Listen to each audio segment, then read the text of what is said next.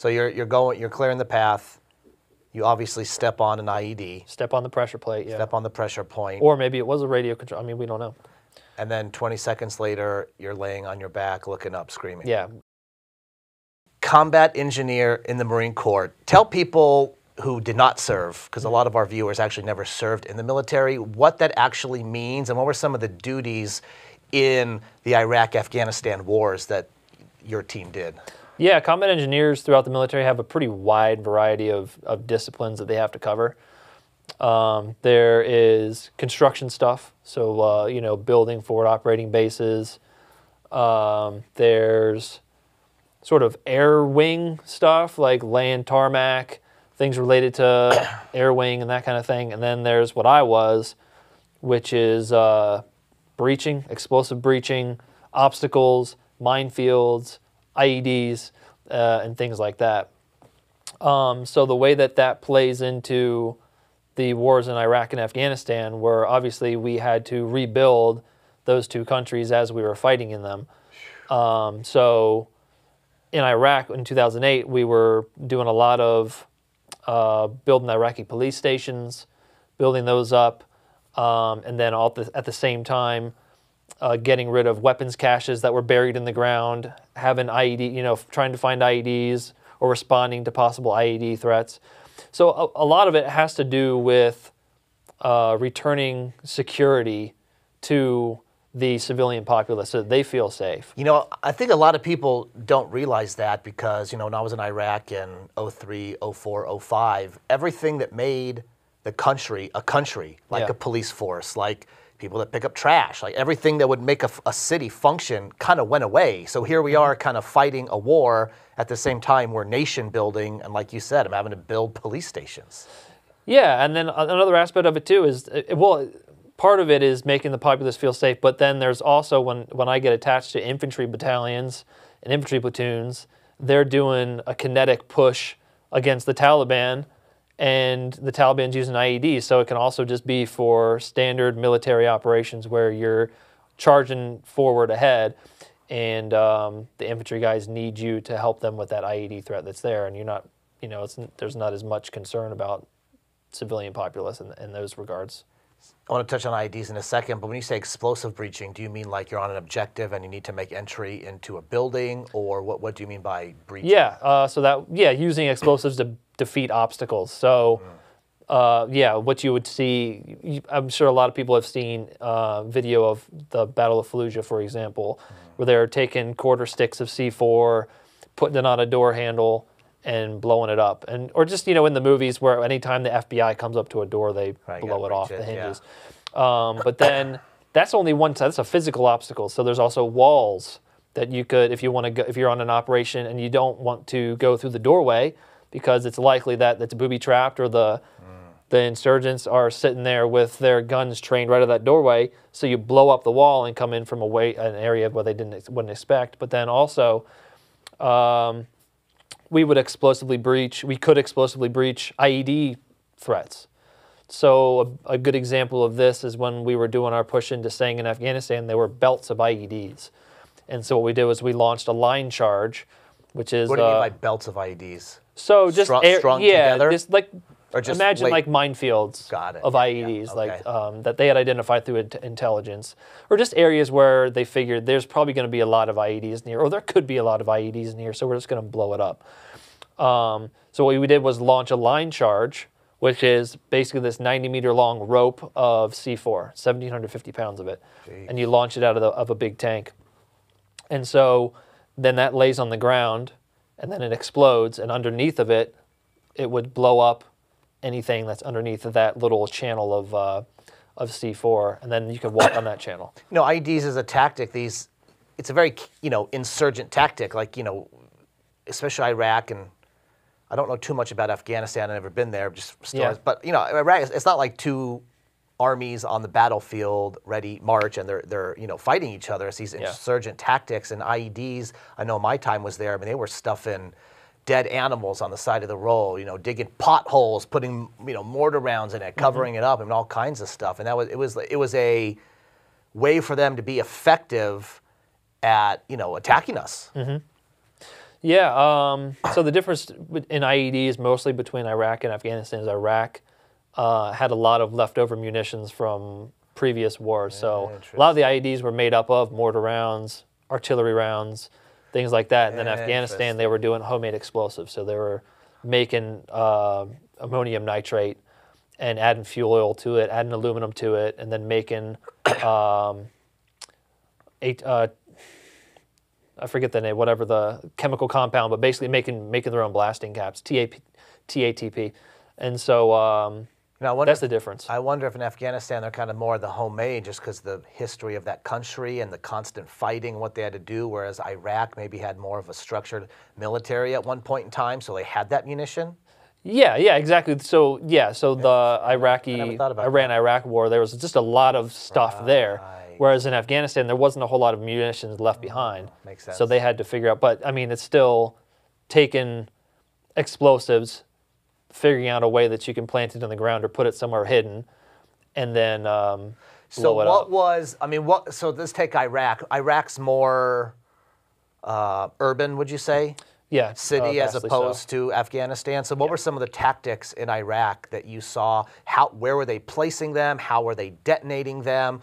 Were they trying to get, convoys, personnel, both? What was their strategy there? Yeah, well, so I guess in Iraq, well, the principles are all the same. You put your IEDs in the locations that you think are most likely to be successful.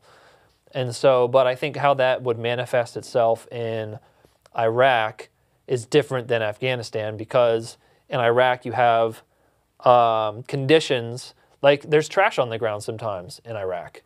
In any city there's trash. So you could stuff an IED in there and it wouldn't necessarily be something that would seem outlandish to some people. So there's a lot of different opportunities that could be created with IEDs that would seem relatively normal.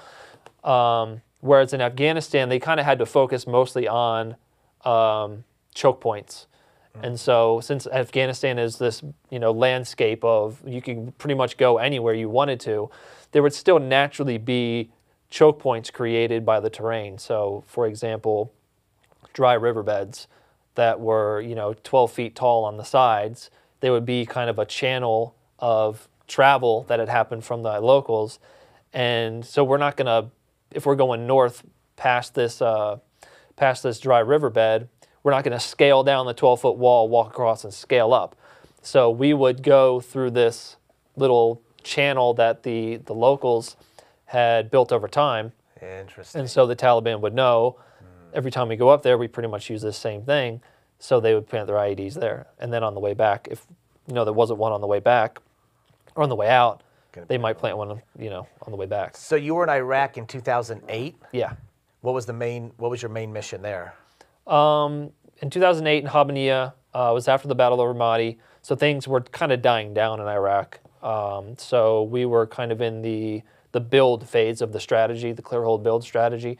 So part of our platoon was building Iraqi police stations, doing stuff like that, and then the other part was working on getting these weapons caches out of the ground. And so, like I said before, that was mostly to help renew security, that safe feeling to the locals, so that they could then move on with their lives and try and get back what they had lost in the last 8 years. And how long was your 2008 Iraq deployment? 7 months. So that was the standard Marine Corps length of deployment back then. And then when you redeployed and went home, I understand you volunteered then to go back to Afghanistan years later? Yeah, I volunteered for Iraq and Afghanistan. I was in a reserve unit. Right. They were just calling for volunteers, and I volunteered both times because I joined the Marine Corps to fight the bad guys and go to war with my fellow Marines. Was it a different train-up or different, I don't want to say mission set, but any sort of difference between the Iraq and Afghanistan deployment as far as mindset, training, mission, who you went with, that sort of thing? Not really in terms of the workup. I mean, we went to Mojave Viper and did all the ranges, and there was probably different technology that we had to learn. Interesting. Like in 2008, the metal detector was different than the one we used in 2010 because they had been developing that technology. And then also they made the route clearance vehicles, and we had route clearance platoons. And so they had these new vehicles like the Buffalo and the Husky that had its own ground penetrating radar on it. So we didn't really use that because we were always foot mobile, but we trained up a little bit on that. And then there's just tactics that we learned about over the previous 2 years, and learning about that different kind of IED that's in Afghanistan. So instead of thinking about those artillery shells and mortar rounds and that kind of thing, we're learning about these how to identify a bomb maker based on the chemicals and supplies that might be around there. Could you say one's more Iraq and Afghanistan, was one more effective than the other, as far as lethality, deadliness, if you will? Not really. I mean, I guess when you have the pre-made munitions, they're more stable because military munitions are made to be very stable. And so in terms of the guy actually emplacing it or the guy making it, they probably had less accidents that happened when you're dealing with these stable munitions. And they also have shrapnel associated with them, so there's going to be injuries related to that. And then they did stuff like explosively formed penetrators. So there's different types of IEDs that could be more effective. And then the ones in Afghanistan were just fire and shockwave. They could add shrapnel to it, but I don't think they really did most of the time. Then what was inside it? Just ammonium nitrate. So and then they would add stuff in there like fuel oil or aluminum to make a fireball. But the stuff that they were making, not the ammonium nitrate necessarily, but the TATP and the things that they use in blasting caps, it's extremely volatile. So it's really hard to make, and it's really hard to stay safe when you. So the people making those, I mean, they have would you say a very strong understanding of what they're doing? I mean, very educated in that manner. I mean, more than your layperson, but I don't think they were chemists or anything. It's a pretty simple process. I went to a ATF course on how to make it, really? And they showed us how it's done. It's a pretty simple process. How'd you get to that course? Was it part of your training? Or? Yeah, it was part of training. So it was important for us to kind of know how these things work, how these chemicals work, and how they get made, so that we can then go in and identify, this equipment that gets used and kind of know about it. You want to know about the things that you're going to be encountering. Yeah. You want to be as well spun up on it as possible. So when you went to Afghanistan in 2010, correct? Mm-hmm. Were you primary mission then, IED clearing, munitions, destruction, that mission set? Yeah, it was mostly, so I was attached to, our Combat Engineer Platoon was attached to 3-7, the infantry battalion, which is 3 companies. And then each squad would go out to one of the companies, and then a fire team would go with a platoon. And so I would be attached to these infantry platoons or infantry squads that were running missions as their kind of IED guy. And so whenever we would come up to a place where we thought there might be an IED, like one of these choke points, or if we're trying to seize a compound or something, I would go in and I would clear a path and make sure that there were no IEDs in that choke point, or I would go through the compound and sweep it. How many times would you do that on a weekly basis or monthly basis? Is that a very regular occurrence? Yeah, I mean, every mission, every time you go on a security patrol, there's usually a choke point that you reach that you want to check out. Yeah, for sure. So you're on a mission, you come up to a choke point. What's the first thing you do to evaluate it? Step 1, step 2, walk us through like a sample, an example, if you will. Yeah, you take a look at it, just try eyeball it. And so you kind of, in Iraq, you kind of learn, or in an area where you're there for a long time. Like if, say, you're in Ramadi and you're just running patrols all the time, you get a lay of what the road looks like, what's around, what trash piles are there, all these different things. And so when you go out next, you see a pothole where there wasn't a pothole yesterday or the day before yesterday, and you go, okay, well, obviously that's a sign. And so you're looking for signs first off. So anything that looks out of place. because the natural world is it's random. You know, there's no patterns typically, and so you're looking for something that seems out of place. So in Afghanistan, I'd be looking for different shades. It's hard, but the different shades of dirt. Like the dirt might look a little bit sunken in, or maybe there's something fresh over there that looks out of place when the rest of the ground is like this kind of baked dirt. Or they would mark IEDs with stacks of rocks, or they would find different markers.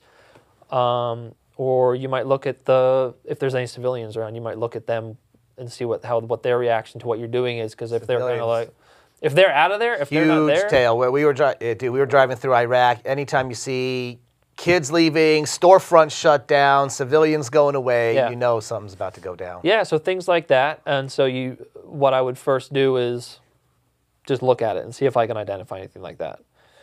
And then once that is done, well, actually the first thing you do is make sure everybody else is a safe distance back, because you're going into this area where there's a chance that you could step on something, and you don't want anybody else to to be injured by the blast that gets you. And do you have physical, handheld?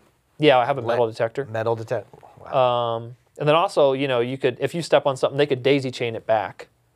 They could have one IED here, and then they could have detonation cord going back, and they could have other ones over here, because they know that if you step on this one, your guys are going to be behind you, and then so you make sure everybody's at a safe distance back if you can. Sometimes you can't really do it, but and then what I would do is take my metal detector and I would pick a rectangle basically to the other side, and I would stand and I would start over here with my metal detector with the search head, about that far, 1.5 inches off the ground, swing it directly in front of me, move it up about half the distance of the search head, which is maybe 12 inches or 10 inches or so, and then go back. And so I'm just trying to cover every square inch of this rectangle straight forward.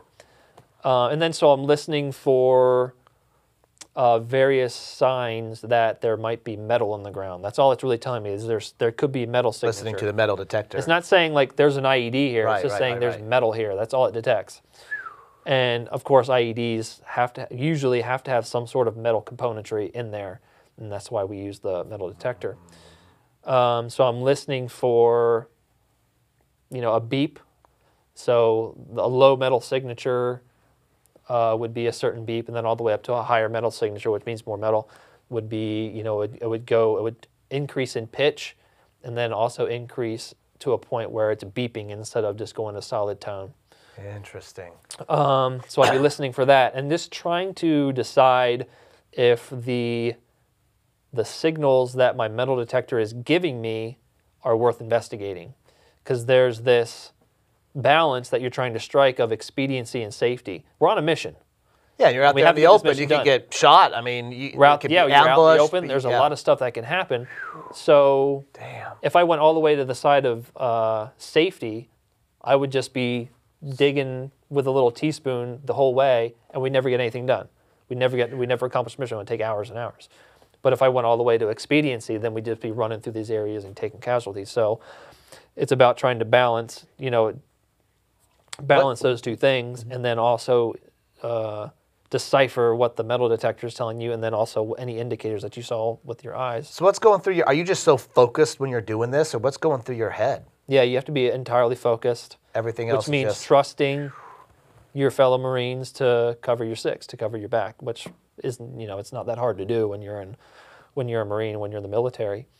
So yeah, I would usually sling my rifle a lot of the times. You just put your rifle, get it out of your way. Damn. So I'm, swinging it back and forth, and then once I get to a certain point, I got to take a step. And so that step is what you call proofing the lane. And so the metal detector is clearing the lane.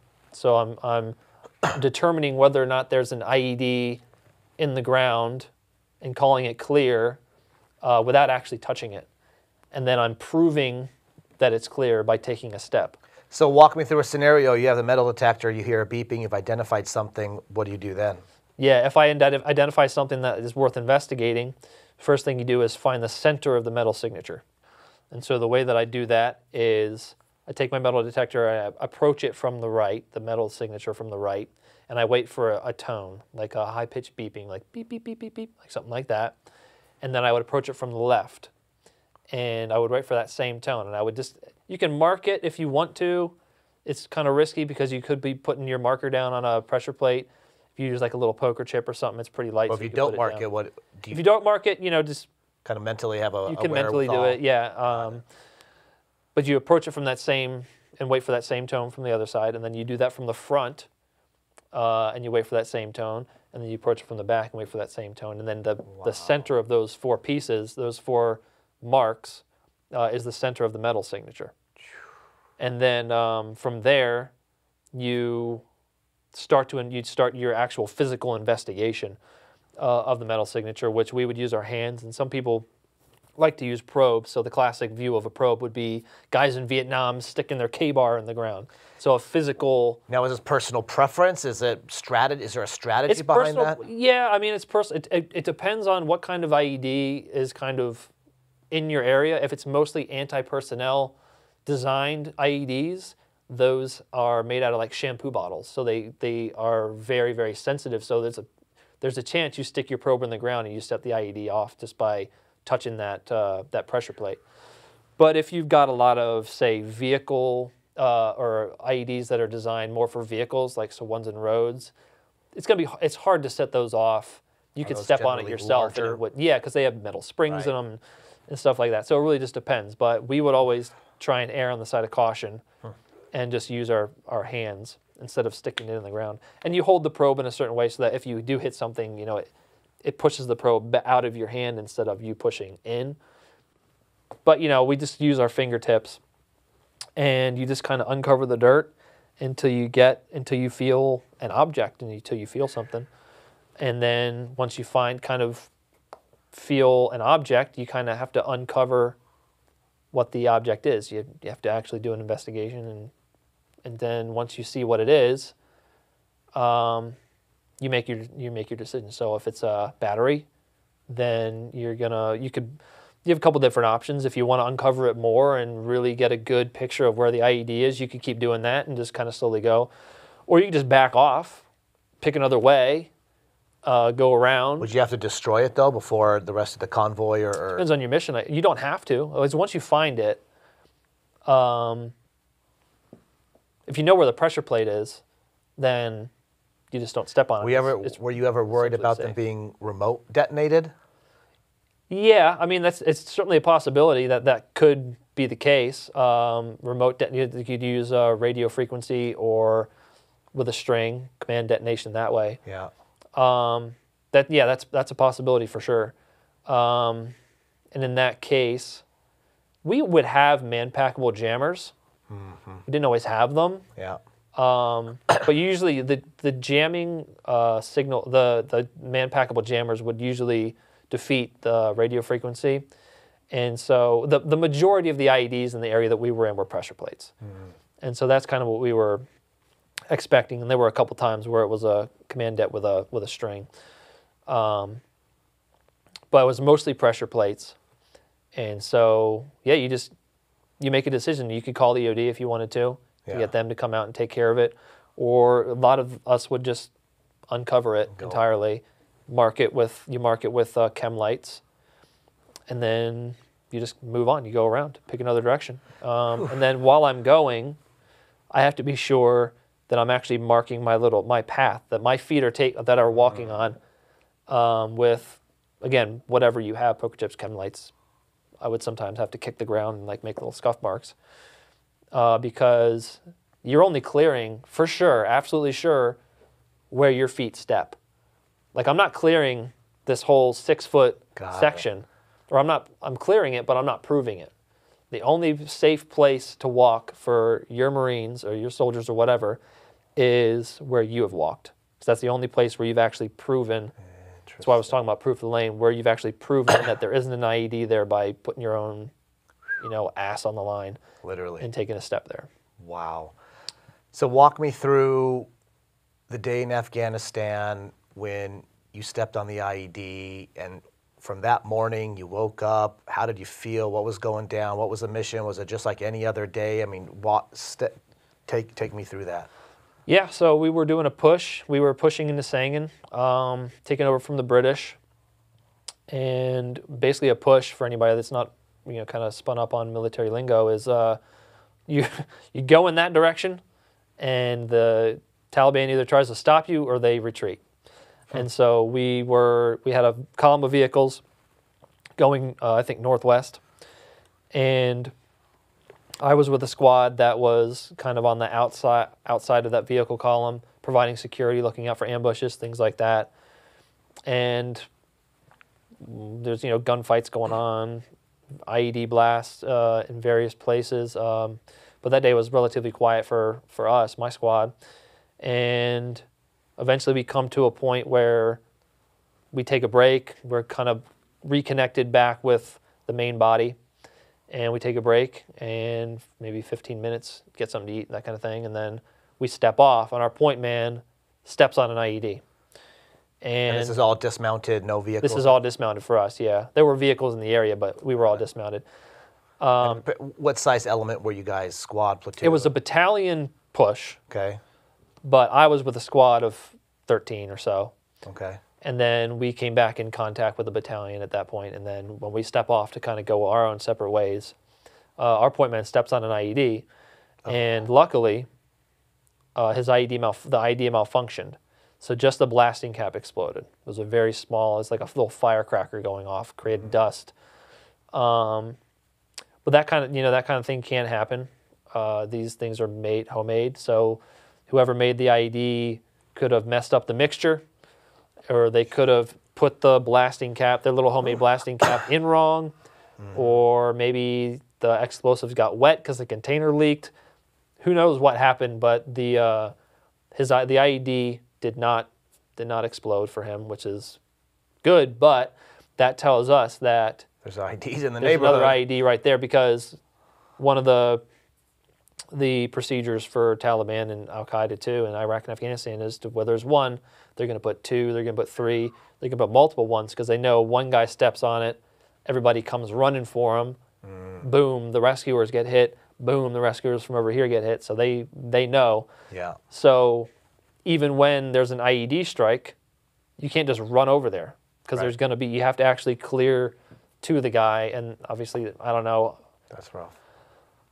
I don't know if anybody's ever done a full clear when they're doing that. I think you probably just risk your own life and run over there and get tourniquets on him, because he's probably going to, I don't think the guys that, came to me, I don't know how well of a clearance they did. So how far were you when that first guy got hit? We were all... Leading point, I mean, are you within a 20, 30 foot? Yeah, we were all in that general area, probably, within 30 feet of each other. But we were getting into a staggered column. But was he able to just stay mobile and didn't need medical attention because you said it malfunctioned? No, no injuries. Okay. Just, So you keep scared. going, you keep...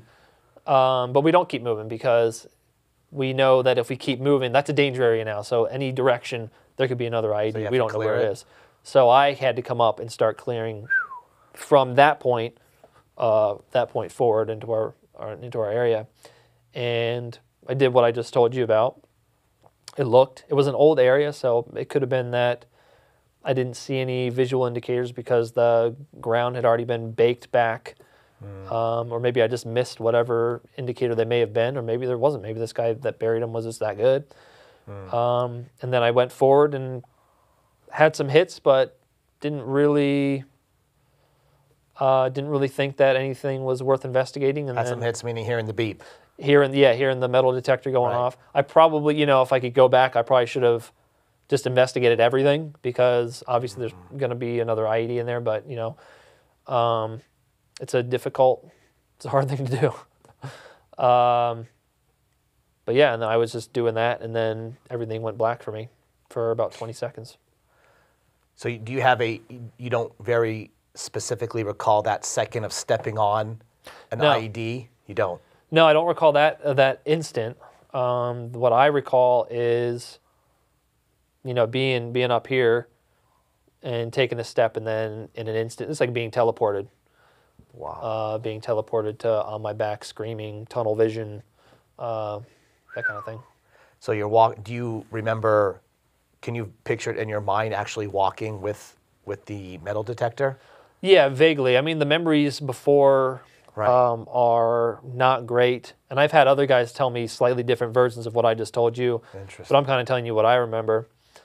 So you're clearing the path. You obviously step on an IED. Step on the pressure plate, yeah. Step on the pressure point. Or maybe it was a radio control. I mean, we don't know.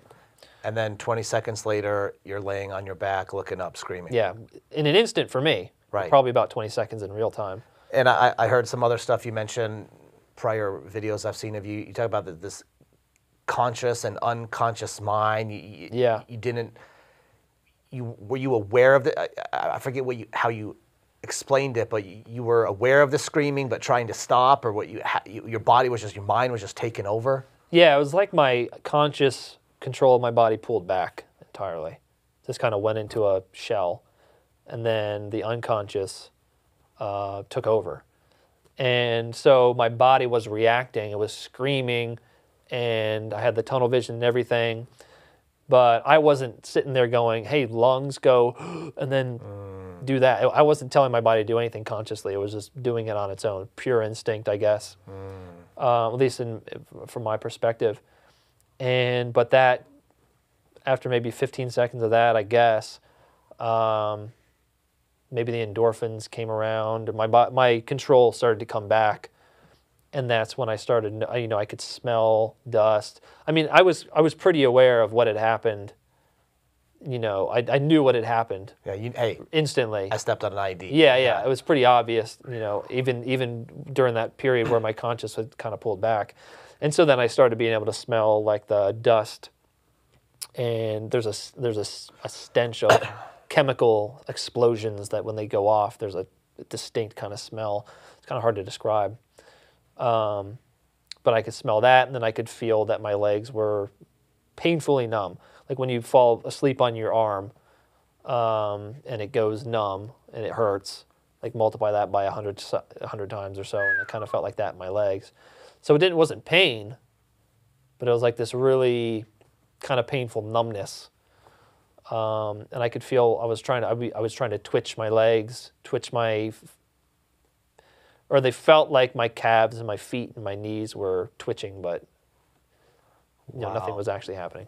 And then tell me about the immediate medical attention care that was. Tourniquets. Right. I mean, the guys that were with me were, they had to clear over to me at least in an expedient manner, and so they were screaming to me that they're coming, they're on their way. They get to me, Johnson and Otwell, they put tourniquets on my legs, and I think they had to put like maybe 2 tourniquets on each leg, and that stops the most of the blood. And then eventually the corpsman gets there, gives me morphine, and puts the tube in my nose to clear my airway. They take my flak vest off, put me on a stretcher, carry me to this tank that was sitting there. And then the tank took me to meet a helicopter. They had to call in a 9-line or medevac? Yeah, they called in the Casevac, obviously immediately, but yeah. Yeah. So do you remember getting loaded onto the helicopter and flying off? Not the helicopter. I remember getting loaded into the tank, and then the doc gave me another shot, which made me go unconscious. Oh, wow. And then when did you wake up next? Next time I woke up was in Germany. So literally from the tank, you didn't wake up until Germany? Right. This was only about 2 days. Wow. So they intend to keep you sedated all the way back to the States, but I woke up in Germany. Huh? Like you weren't supposed to? I mean, it's not that big of a deal. Oh, okay. I think they try and keep you sedated. Yeah. But it can happen where people wake up. And in the meantime, what do they have to stop the bleeding and everything? What's that kind of first 24-hour of medical attention look like? I don't know exactly what all they did, but they do whatever surgeons do. They get you in the operating table and they close up the blood vessels, and So were you operated on in Germany? In Afghanistan. They took me to Camp Bastion. Got it. Camp Leatherneck first, I think, and then Camp Bastion. Or no, they're the same place. And then Bagram Air Force Base, I think, after that. And they're assessing my injuries and making kind of decisions about where to amputate. because my injuries originally were below the knee, but a lot of the times there'll be infections that get in there, or the tissue is just so shredded that the surgeons kind of are thinking about the surgery with respect to later on being able to put prosthetics on your legs. So if there's not a whole lot of viable tissue below the knee, they're just going to amputate above the knee. So below the knee, were they completely 100% severed from the explosion? Yeah. So, yeah, I mean, I didn't actually look. I sat up to look, but I decided against it. Right then and there on the like in the, yeah. I was kind of worried that it was going to be like when you're a kid and you scrape your knee. It doesn't hurt that bad, and then you look at it and it's all this pain comes, like that. I thought it was going to be like that. Plus, I think in that moment I made the conscious decision that it probably wasn't an image that I should have in my head for the rest of my life. I don't know how I made that decision, but never been in the situation, but I think that would be yeah. I sat up about halfway, and I laid back down. Yeah. So I just was told by the guys on site that it was below the knee. But I don't know exactly. But I've heard from other guys that were there that, completely severed. It's also a testament to the medical team in the military. Because, I mean, I read a stat years ago, these are the wars with the most amputees, right? I mean, yeah, because people are actually surviving. Right, Yeah. Right. They're surviving, but again, most amputees, because we're able to provide that emergency treatment right then and there, the tourniquet, life-saving techniques, immediately helicopters. Right. Yeah. So and then surgeons, it's like phenomenal surgeons. So yeah. So first operation in Afghanistan, but you were out for that, obviously. Yeah. I mean, for the operate clearly, and then you don't wake up again until Germany. Yeah. And then who was the first person? Were you in a hospital in Germany, or are you like in an airfield waiting to go back to the States? Hospital, intensive care ward. And I was only there for about 12 hours while I waited. They try and get you back as soon as possible. Sure, yeah. So I was only there for about 12 hours while they stabilized me, made sure I was stable, and then got my aircraft ready. Or got an aircraft ready for a bunch of guys that were going back. First guy I saw was my squad leader. In Germany? Yeah, he was there just by chance. He had been in an IED blast before, and they were checking his head out. Jeez. And so, yeah, he came over and saw me, kind of filled me in that my amputations were above the knee. And then I wasn't conscious for very long. Kind of got the pertinent details. And then. So you wake up, you're in Germany, and you're just told, I have 2 above-knee amputations. Yeah. What was the first thought that goes through your head then? Or were you too drugged up, per se? Could you process that? The first thought that went through my head at sight of injury was that they should just finish me off there, because I didn't really know what life as a amputee was going to be like. I figured I would be in a wheelchair forever, and I was going to have like my mom taking care of me or something, and I wasn't going to be able to exercise. I didn't know. I was ignorant, and so I just told those guys, just go ahead and finish me off. Obviously, they didn't. I didn't really. The reaction I had in Germany was surprise, because I thought I was going to be a below the knee, which I figured was pretty acceptable, because you still have your knees in terms of being an amputee, and I figured above the knee would be even worse. And it's different. It's definitely different and not as good. But I don't think I really had the mental capacity at that point to really have much of a reaction. I was pretty high. Yeah. So Germany, back stateside to the medical facility in D.C., in Maryland. Yeah, my memory of that is when they bring you into Bethesda, they bring you in a big ambulance. And I do remember rolling down out of the ambulance, and my family was there waiting, because they bring your family in. They tell you he's coming so that they can be there. And my mom was there, and all my whole family was there. And they just kind of said hi as they wheel me in, because they need to get me to the hospital. But I have memory of that. Are you in pain at this point? No, not very lucid. Just very flashes of memory, flashes of consciousness. They had me on an epidural. They had me on Dilaudid. There's no pain. But then hallucinations from that.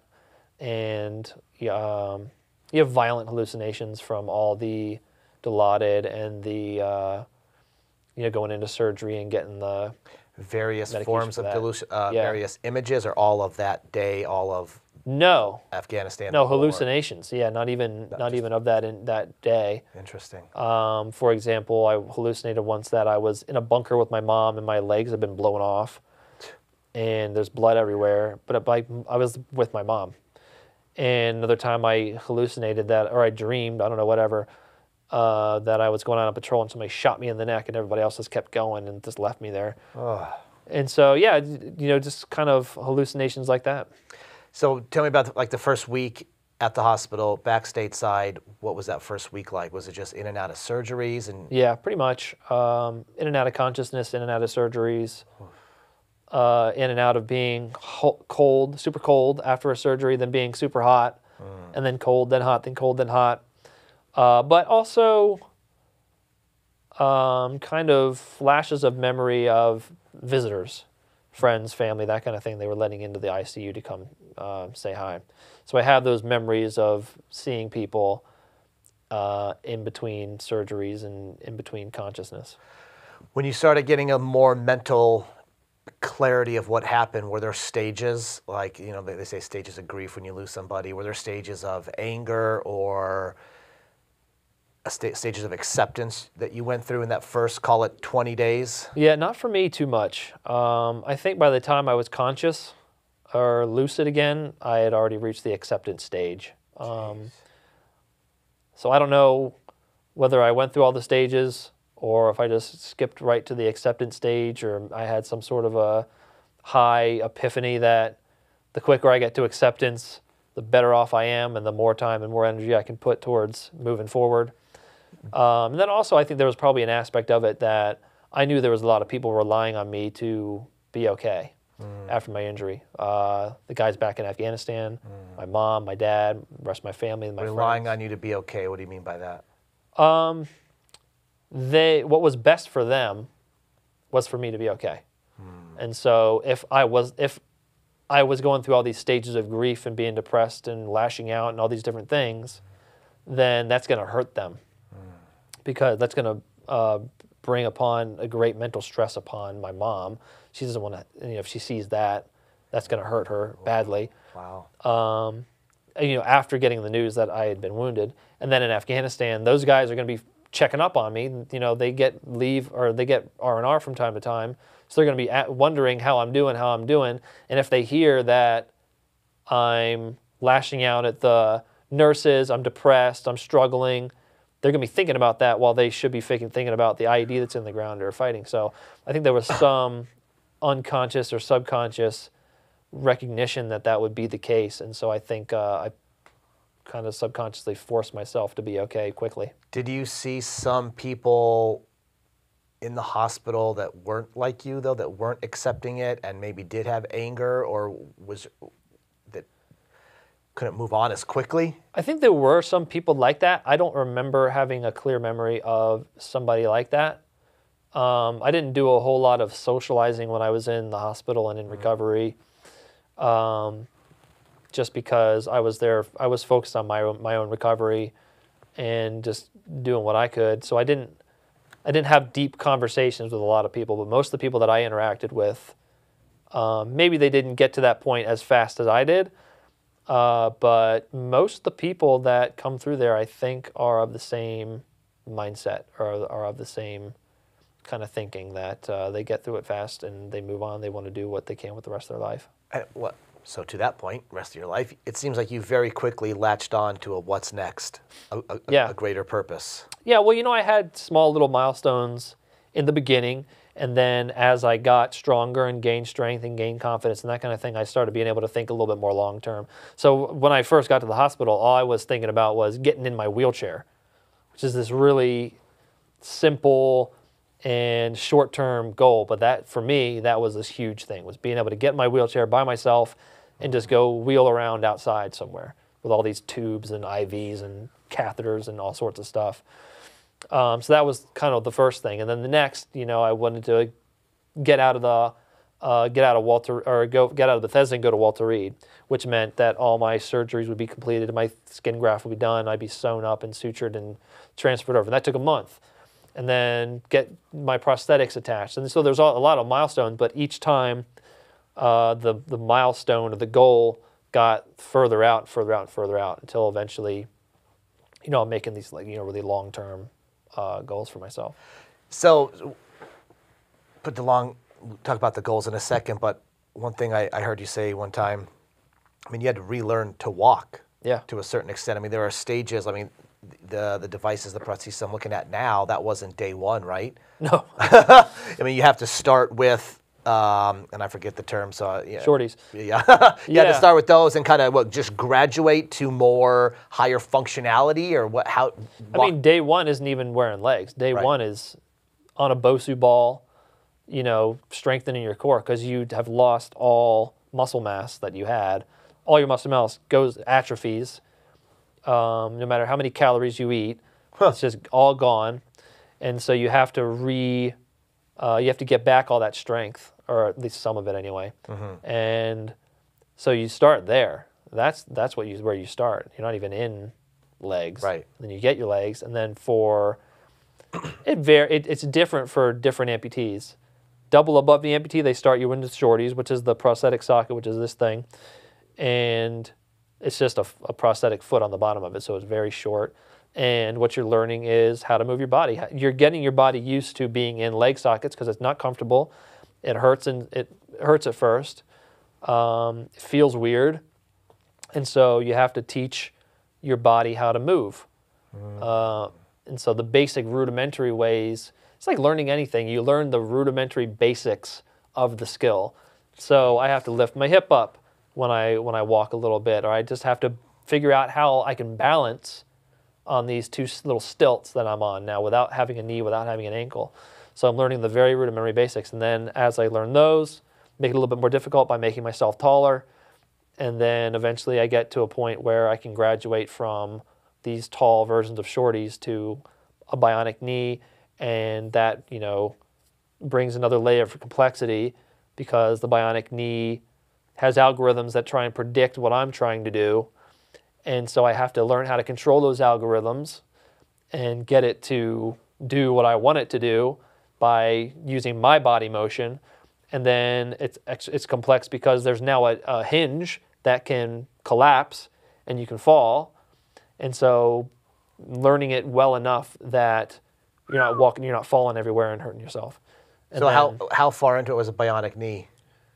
Probably 4 months. Oh, wow. Yeah.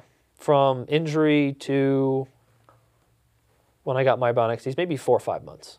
Wow. So it takes a while, and they don't rush it. You said, well, I was thinking you were going to say like 8, 9, 10 months to a year. At a year, I was already running. At a year, I was pretty comfortable. I wasn't using canes anywhere. Are you back home at a year? No, I was still in the hospital.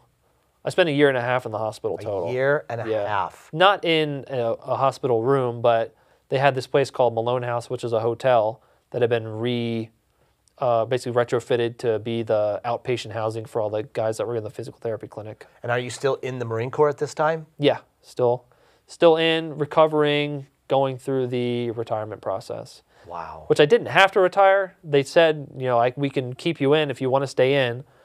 But I decided that I wasn't going to be able to keep doing the same job. I wasn't going to be able to deploy in the same way that I wanted to.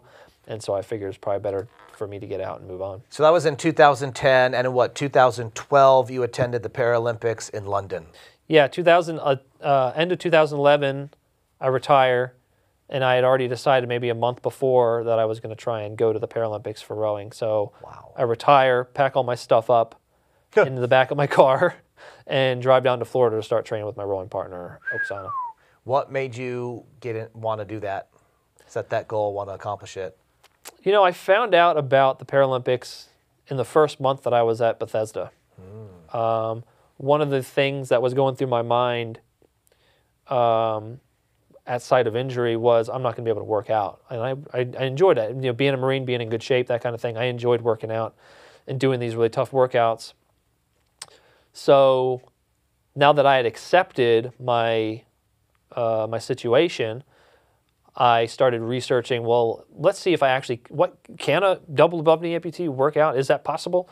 And so I started looking up different ways that double bubny amputees work out. So that seemed to hit you kind of quickly then. That from that point, that was kind of at least in your head as the idea. Yeah, I mean, I saw it, and I had also always been interested in the life of an Olympic level athlete. It's like that kind of dedication to a craft. It's a lot like being in the Marine Corps, where you're completely dedicated to war fighting. You're dedicated to finding IEDs. So that dedication where that's all you do, that's all you care about, everything that you do and everything that you think reflects back on that objective or that goal.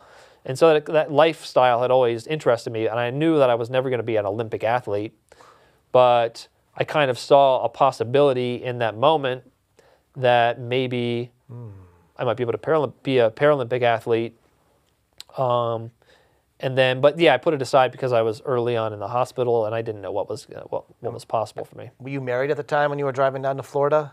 No, single. I had a girlfriend when I was in the hospital, but we broke up right before I left to go down to Florida.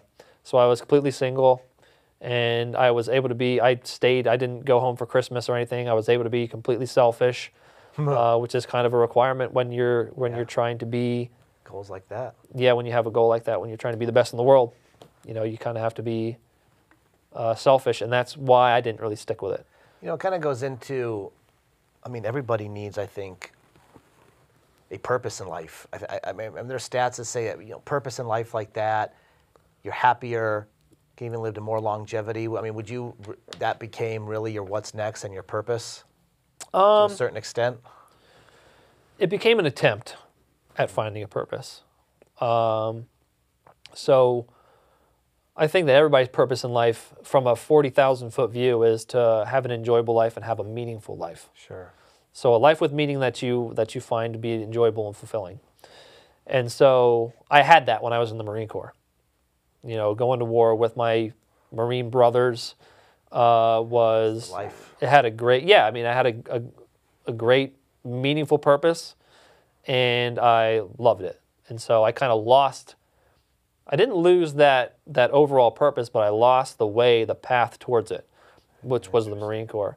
And so when I recovered, and when I retired, I had to kind of go on this journey to try and rediscover that path towards a meaningful life and towards an enjoyable life.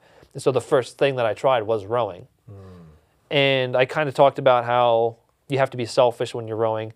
And that's one of the reasons why I didn't stick with rowing after I did another season after 2012. But it just never really rowing never felt right, completely right. It wasn't ticking all the boxes because it didn't really feel like I had a greater overall purpose besides just kind of winning a race for myself. And so it didn't sit well. And so that's why I decided to move on from rowing. And then you moved on from rowing, went into bike riding. Yeah, but I should say at the 2012 Paralympics, that's where I met my wife. Oh. She had been rowing for Great Britain in a different boat class. And I actually met her there. And also in the Paralympics. Partying antics, yeah. Partying antics after the Paralympics were over. So if you don't mind me asking, is she also an amputee? Or? She's not an amputee, so she was in a different boat class. And so she has psoriatic arthritis, and so her ankle is fused and her wrist is fused. There's limited flexion. Oh, wow. And so those two things combined qualified her for this other boat class, the mixed coxed 4. And so we met, and then we didn't get together right away, but obviously we ended up getting married. That's a good story. In 2017, yeah. So fast forward, we're talking about the bike, but then what made you want to do the 31 marathons in 31 different cities in 31 different days? Yeah, so as far as the bike ride goes, I wanted to try and do something that had a bigger purpose. So that's why I raised money for veteran charities. So I was trying to get that purpose, but I also wanted to do something that really pushed me to my absolute mental and psychological and physical limits. Because I thought that, maybe that would be, you get clarity and meaning and purpose behind doing things like that too. So I kind of tried to combine those two things in the bike ride, and rode 181 days, 5,200 miles from Bar Harbor, Maine to Camp Pendleton, California on my bike through the winter, the polar vortex. And got to the end, extremely proud, happy with what I did, but still wasn't quite feeling totally fulfilled. And then I tried to go back to the Paralympics in triathlon, but failed miserably to qualify in triathlon. But while I was doing triathlon, I kind of rediscovered that I had always had this kind of natural talent for running. I'd always been the fastest kid in my class, or one of the fastest kids in my class in elementary all the way through high school. Always been able to get a good score on the Marine Corps PFT with very little running training. And when I was training for triathlon, I was able to get down to an 18-minute 5K in less than a year, which is the Marine Corps PFT perfect score. And then also during that time, I ran the Marine Corps Marathon, so I kind of figured that I found out that I could run marathons and my body could handle that. And so when I failed the attempt to make the Paralympics in 2016, I kind of had this realization that the reason that the bike ride didn't sit completely well with me was that I was out there trying to push myself, see what I could do, see what I was capable of. The driving purpose behind the bike ride was still mostly about me, seeing what I could do. And then I had the fundraising kind of as a byproduct of it.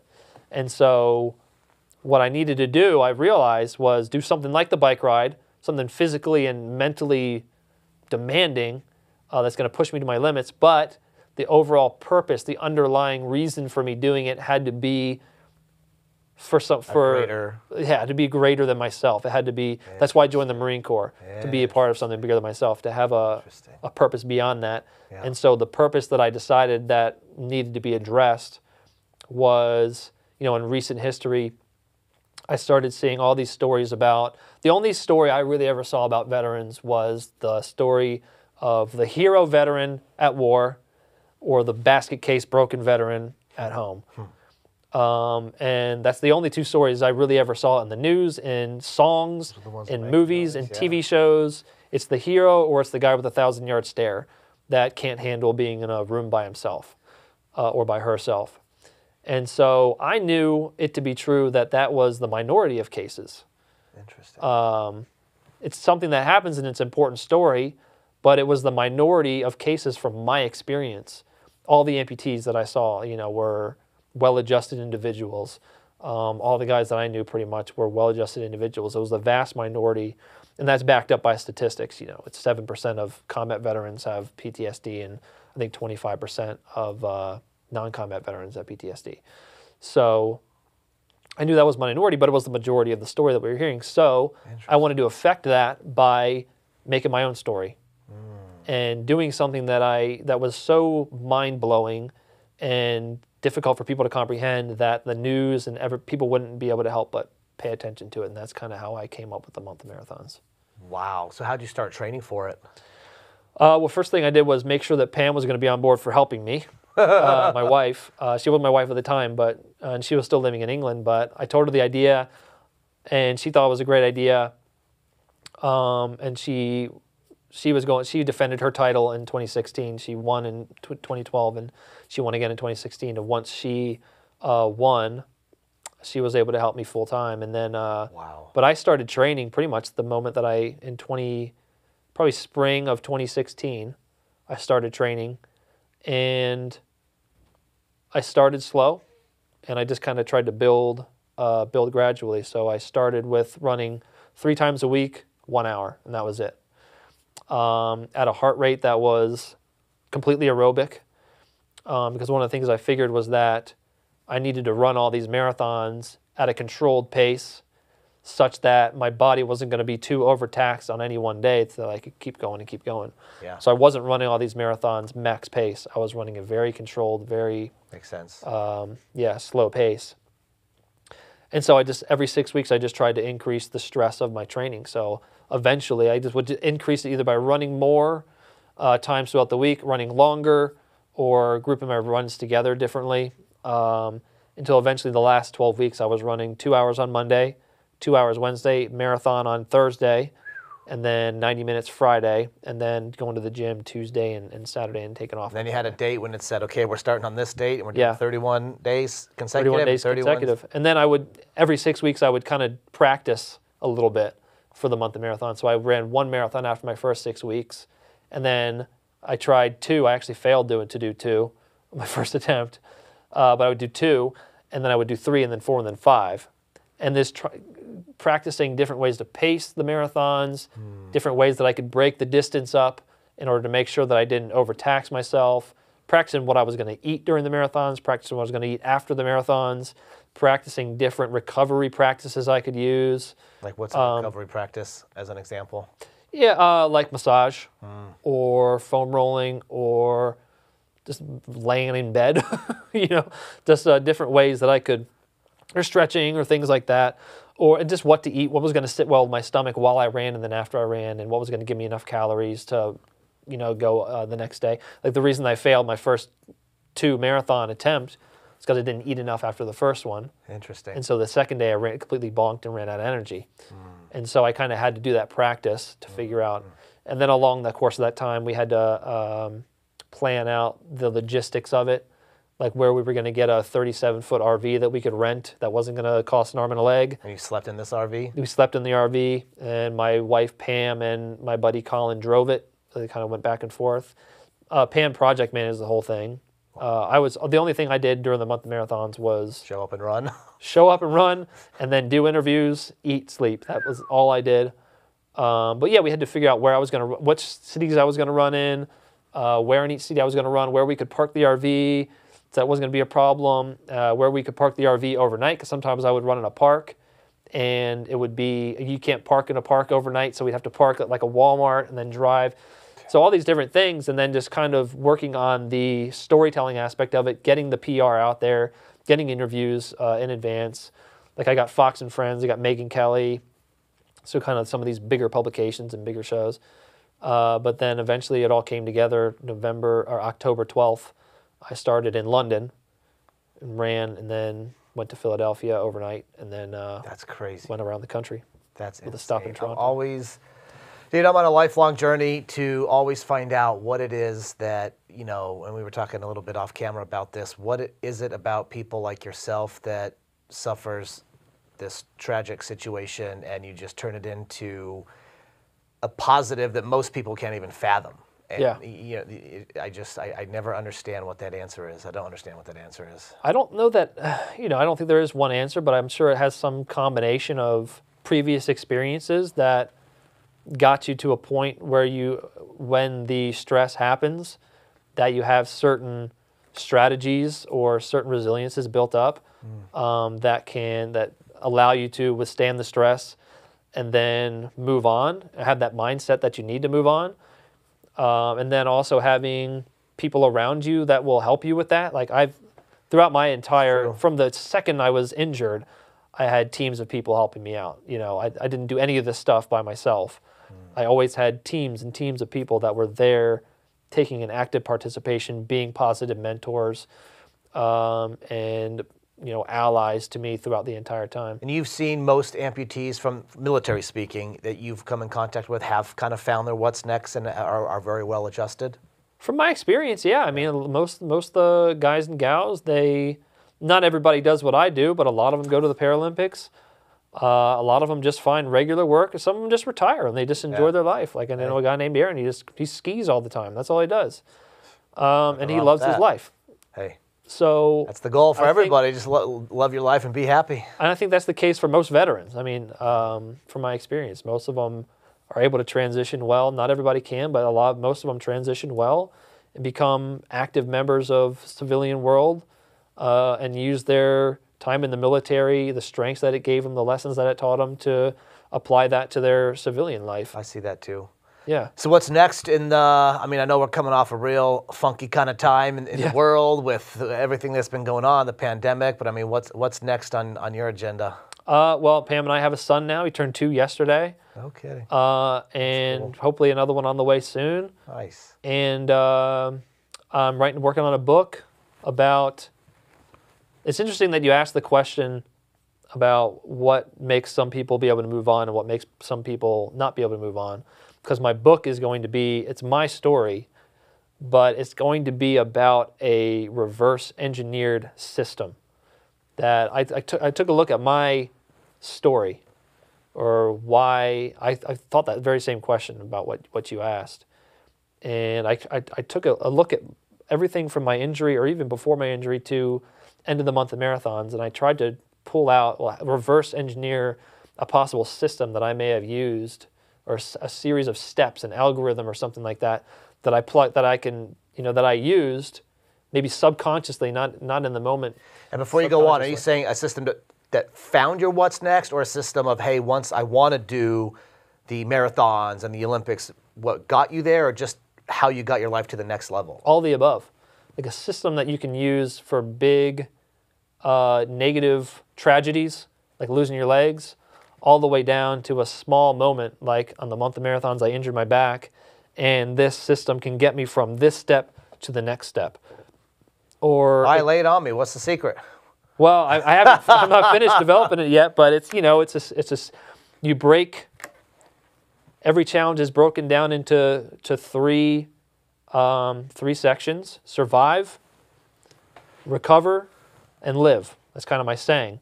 So, an example. Let's talk about my overall story. Survive. Don't die. Basically, right? It doesn't have to be in those terms. It could be surviving the initial temptation to eat a donut when you're on a diet or something like that. Or it could be surviving the initial reaction when somebody makes you angry to get angry at them. It could be anything like that. Interesting. So survive for me was don't die. Part of survive is also willpower and discipline. Yeah, all these things. So once I got to a point where I was stabilized, and it was likely that I probably wasn't going to die, that starts the recovery. So that's the recover stage. And the recover stage for me lasted all the way until I retired. And the live stage was when I used all that stuff, all the lessons I learned, all the tools that I built, all the people that I met, the resources that I gained to make my life better than I thought it ever could have been possible. And that's the rowing, and then that's the other stuff after that. And so what I'm working on is the series of steps within that. So, like find the help. This isn't in the order, but find the help that you need. Figure out what tools assess what tools you have. You have your goal. Assess the tools that you have that can help that goal. Assess the tools that you need to get to that goal, and then put them into two separate columns. We also said, I think, a key word, goal. I mean, a lot of people, I think, that's a big part of it, may not have a goal or a purpose to work towards. Yeah. I mean, as sad as it is, how many people, I mean, even without your situation, people that have their legs, how many of them just numbingly just go through life and don't have some goal or purpose they work towards? Luckily for me, obviously nothing like you went through, but I got out of the military. I had 3 back-to-back deployments to Iraq and, saw some stuff, did some stuff, whatever, got out. I very quickly latched on to entrepreneurship. Yeah. Had one job, lasted 2-3 weeks. Yeah. I was back in like 2007, and that's, luckily for me, that's been my what's next. Yeah. But to your point, that goal, I think, is critically important. And it doesn't have to be, you don't have to, when you get out or when you transition at some point, you don't have to have, I didn't have the Paralympics as my goal. The second I was injured, I had get out of bed. Right. I don't die. I had get into my wheelchair. That was it. And so just because you transition, you don't have to come up with this big goal right away. Come up with something that gets you a little bit further down the road, buys you time to think, buys you time to get accustomed to what's going on. Have something. It doesn't have to be the end goal. It doesn't have to be your ultimate goal, but have something that you're working towards that's in the near future that you can kind of use to give you strength. But I agree. That's something that I'm working on. That's cool. And then the other thing I'm working on is trying to keep spreading my story through speaking engagements and trying to help people, see, just see a way through their own challenges, their own difficulties by giving them my example and giving them the lessons that I've shared with you. Well, you're a great speaker. I've seen you on numerous platforms, lots of podcasts. This one will be out shortly as well. Where can everybody find you at? Is it robjonesjourney.com? Yep, my website's robjonesjourney.com, and all my social media is at robjonesjourney, Facebook, Twitter, Instagram, LinkedIn, all at robjonesjourney. That's awesome, man. Amazing. Well, I know you inspired a lot of veterans. You inspired me from the day I saw you. And everything you say just rings true to me, and I know it's going to ring true to a lot of people that listen to this. So appreciate it, man. Thanks for having making the me. trip out here. I'm honored. Thank you.